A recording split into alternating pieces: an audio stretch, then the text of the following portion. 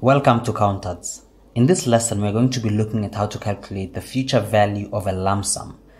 We're going to do this using the financial calculator, specifically the Sharp EL-738 or EL-738. So how do we do this?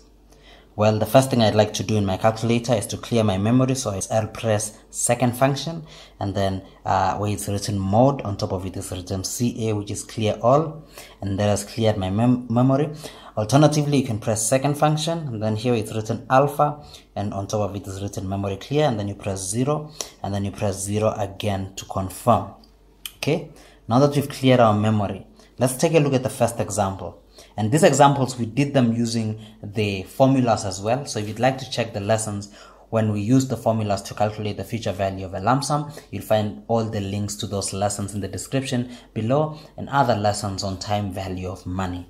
Okay, so here we are told the first example is that John deposits 20,000 Rand into a savings account for a period of 10 years. This investment earns 8% interest compounded annually. We are asked to calculate how much he will receive in 10 years time. So what is a lump sum? A lump sum is obviously a single amount. So here the person is investing a single amount today, and he's going to wait for it until it matures in 10 years time. And we are told that it earns an interest of 8% per annum compounded annually. And when we're doing the formulas, we explain the theory in great detail. So you might want to check that one out as well. But we say that if it's compounded annually, then it's very simple. The number of years will be your N, or your compounding period, and your interest rate will remain at 8%. And you'll see why I say that when we look at the second example. So here's what you do in your calculator. You press the number, and then you press the element over here. So you can see here it's written N, I/Y, PV, PMT, as well as FV, and then here compute. So the first thing that we're going to start with is N, and N is the number of periods. So what is the number of compounding periods? Well, it's 10 years, so I'm going to press 10. And then once I've pressed that, I press the letter N over here. And then the next thing that I do is I got the interest rate. I press 8, because we are given here it's 8%. And then I press I/Y. And then the next thing, I press the 20,000, which is the present value, because he wants to invest it today. So I press 20,000, and then I press here where it's written PV, and then the only thing that I'm left with is to compute for future value. Now I want to know how much it's going to be, the future value. So I'm going to press here where it's written comp, and then press FV. So when I press comp, I'm telling the calculator to compute for future value. Now what you'll see here is that the future value is a negative figure, not because it's going to be a negative return, but it's because I put the PV as a positive. So the PV in your calculator and the FV will have opposite signs. So if you put the PV as a positive, your FV will turn out as a negative, and vice versa. So let's take a look at the second example over here. We're told that John deposits 20,000 Rand into a savings account for a period of 10 years. So it's the exact same example, but here we are told this investment earns 8% interest compounded quarterly. Calculate how much Peter will receive in 10 years time. Now here we know that we have more than one compounding per period, so that will affect the N over here, and it will affect the I/Y, or the interest rate. So remember, with the interest rate, we divide it by the number of compoundings per year, and with the N, or the number of compounding periods, we multiply the number of years by the number of compoundings per year. And that is what we explained when we look at the formula and how to do it using the formula. So here, what is our N going to be? So I'm going to show you two ways for you to do this, right? Here's one way that you can do it in your calculator. The first way is to tell your calculator how many times it's compounded per year. And we are told here it's compounded quarterly. And how many quarters do we have in a year? We have 4 quarters, because a quarter is 3 months, and we have 4 times 3, which is 12 months. So we have 4 quarters in a year. So that's what we have to do. We have to input that into our calculator. So I press second function, and then after I press second function, I'm going to press I/Y, because on top of it is written P/Y, that is payments per year. And then I'm going to press 4, because it's compounded quarterly, and then I press enter.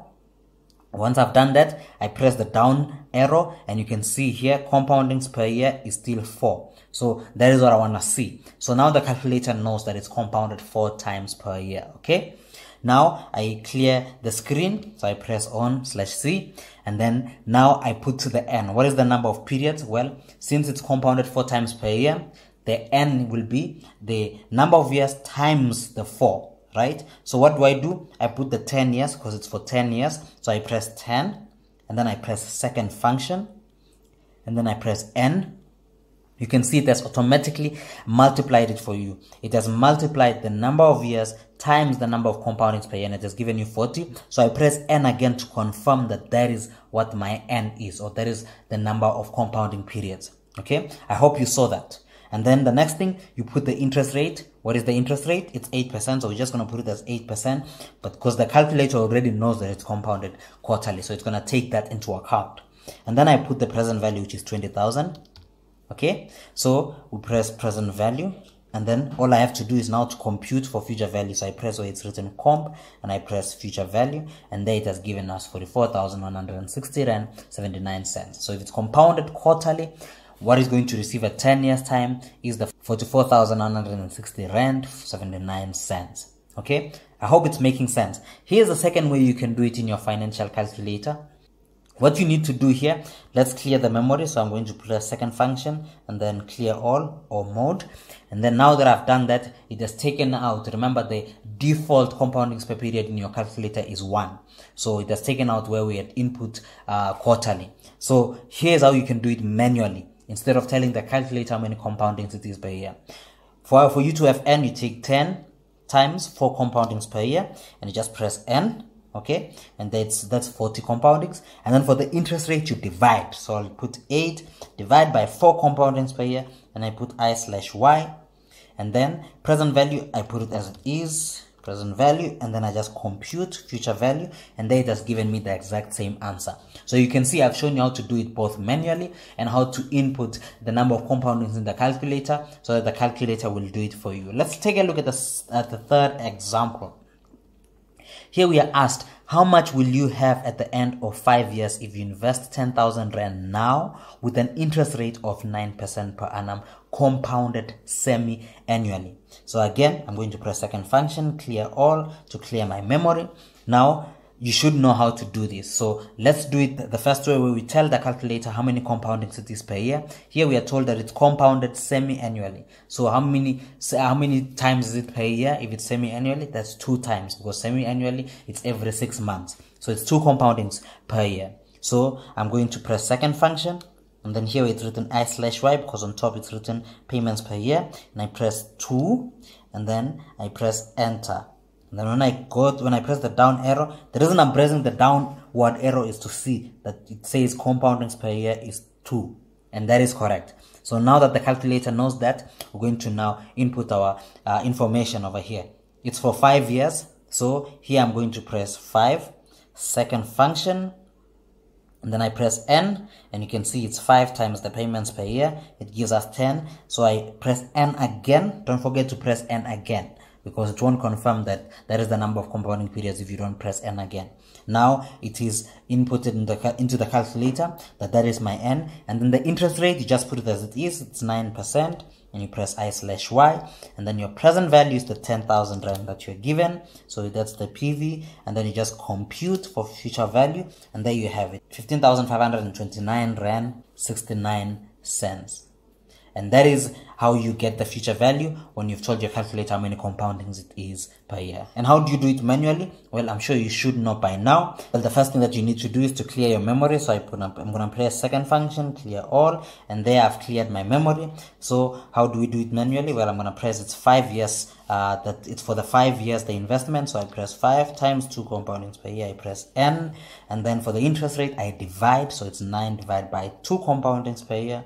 I press I/Y, and then I put my present value as it is. We're given it's 10,000 rand present value, and then I just compute for future value, and there it has given me 15,529 rand 69 cents. I hope this lesson has made sense, and I hope you know how to do it using the financial calculator Sharp EL-738. If you have any questions or queries or any comments, you can leave them in the comment section below. Otherwise, if you have gained value from this lesson, please subscribe to our channel, like this video, and share it to those who think it might help. Till next time, cheers.